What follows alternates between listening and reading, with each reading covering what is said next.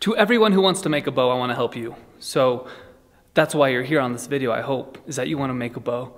And I've put together a fairly large playlist here of over 10 videos where I'm going to help you make a bow. So the playlist is in the description if you want to hit it. This is the 8th installment, I believe, in this tillering course I built out last year, and I'm wanting to offer it to you to enjoy. So have a great time watching this, have a better time making a bow, have a better time shooting the bow, and stay positive, stay shatterproof. Enjoy this video.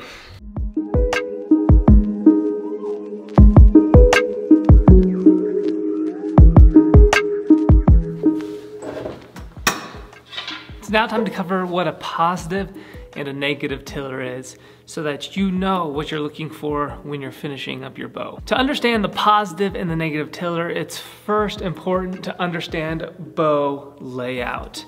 Now, in general, for most people, you want to lay out your bow so that the pressure point of your hand and the handle is the center of the bow, which means your arrow rest is going to be above center an inch and a quarter to an inch and a half. With that being said, that means if both limbs bend the exact same, then it'd be ideal that your arrow rest would be in the very center of the bow.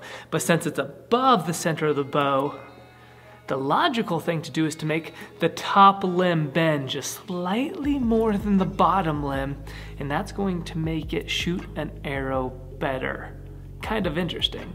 I have a quick pro tip for you, and that is to make your bow perfectly balanced. Yeah, as close to balanced as you can make it, right where your hand is. You can see this one's ever so slightly off balance.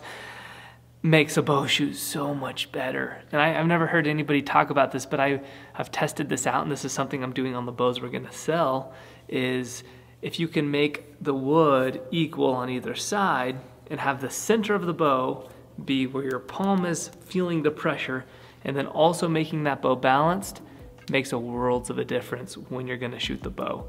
That's just a little side tip. As far as traditional archery as a whole goes, tiller is known to be measured from the deepest part of the limb on either limb. And so you can measure this and find the deepest part. Now, a positive tiller is where the top limb from here to here is a bigger distance than the bottom limb from here to here. A negative tiller is where the bottom limb's a further distance. In general, with the arrow rest being 1 inch to an inch and a half above the pressure point, above the throat of the handle where you hold the bow, if that's the case, you want a 1/8 inch positive tiller or a 1/4 inch positive tiller, somewhere in there. So let's see what I've got here on one of my favorite bows. We got 7 7/8. And then on the bottom, we've got 7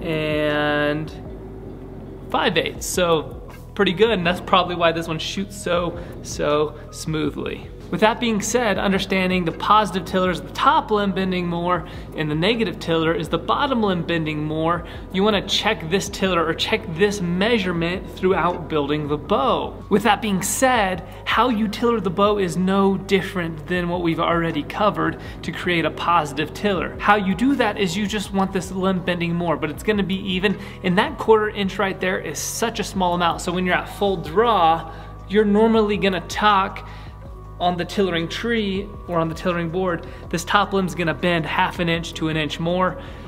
Probably not even an inch more, it's probably closer to 1/2 inch more than the bottom limb. But this sort of fine tuning is often what I'll do when I'm shooting the bow in that last 2 inches of tillering. But I did want to mention what a positive and a negative tiller is before you get all the way to the end of tillering your bow, so that you can have in mind, oh, I might want to have the pressure point the very center. If I measure from both sides of the bow, the very center is right here where my hand is.